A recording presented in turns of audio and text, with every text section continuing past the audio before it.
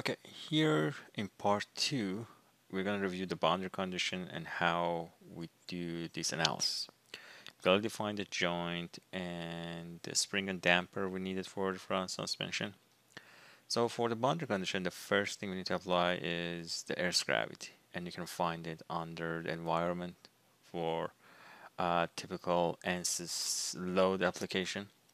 The rest of the load, we need to use the Ansys Motion tab up here.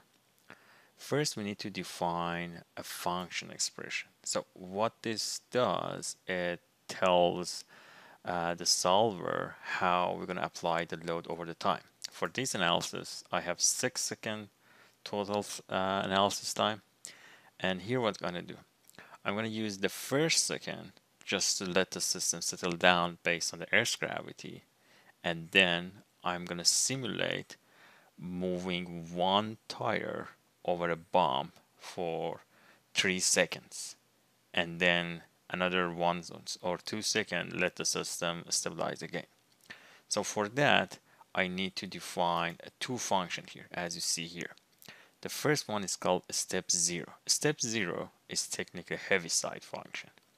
What it does, as you see here, it tells the solver, hey, this function, this load start as time 1, finish at time 3, and here is the loading pattern. In this case, it's the sine function.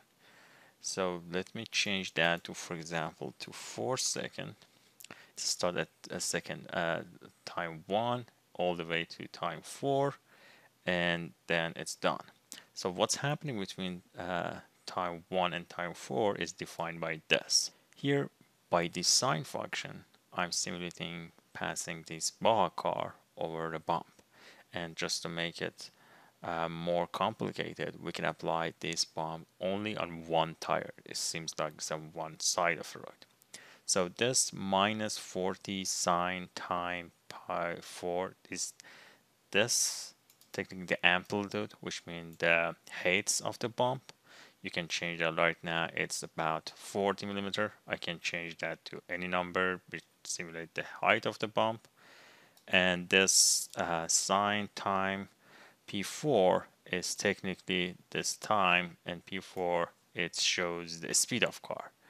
If I change that, for example, to P8, it means this moving much faster. Or I use 1, it means over the course of 1 second, it just goes up and down. So I'm going to use, for example, 4.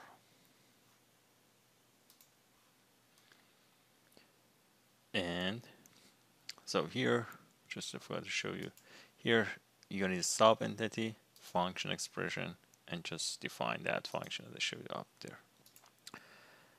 So I have a function, I can apply it to any load, force, displacement, anything. So I'm going to use that and use this joint load property for the translational joint I have under this plate, and use the function expression and technically apply that displacement under this plate. I have defined function expression. For the second plate, I'm just gonna fix that just to make it more complicated. It looks like this bump is just one side of the road. And finally, I can also define some frictional contact here. And I can add it for both of them.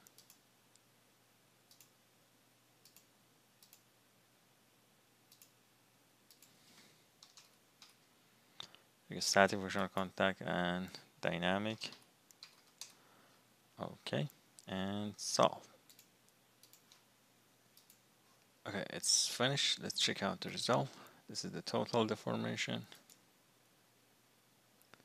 So you see the system is pretty stiff because we just used the original front suspension spring and damper property.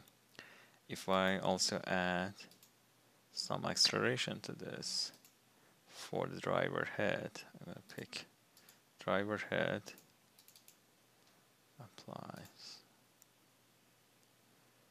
So here it shows the acceleration of driver head, which could get really high at some point.